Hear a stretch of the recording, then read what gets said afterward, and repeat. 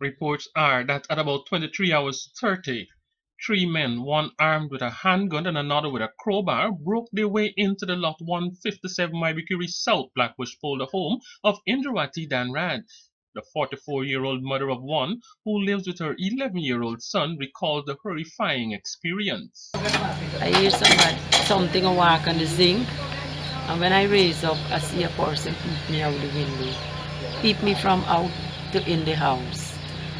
And when me holler out for thief, they say don't holler for thief. They bust the window there and then go in.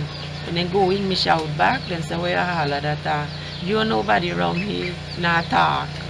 Said don't holler, shut your F and S mouth with the money.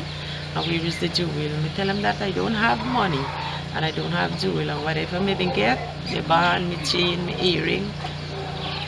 Some of my son find jewels, some of me ring, me give them. One of the men took her cutlass and armed himself with it.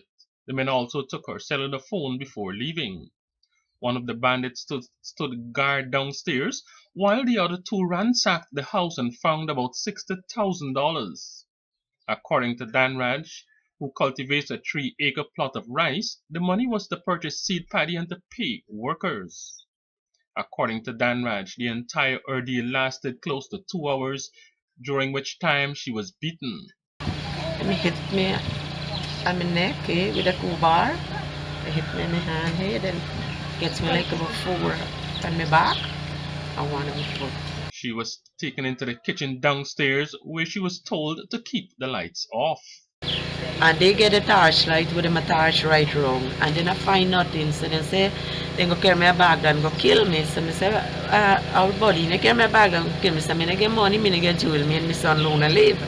So you never know where me there. So what grocery are you want? I full of me bag and carry. And they said, then I want grocery. So then they asked me, how old is me? Me tell them 50. The men made good their escape. After they did, Danraj and her son left home to make a report to the police. However, halfway there, 5 police officers were on the way to meet her. The matter is being investigated. For the Evening News, Andrew Carmichael.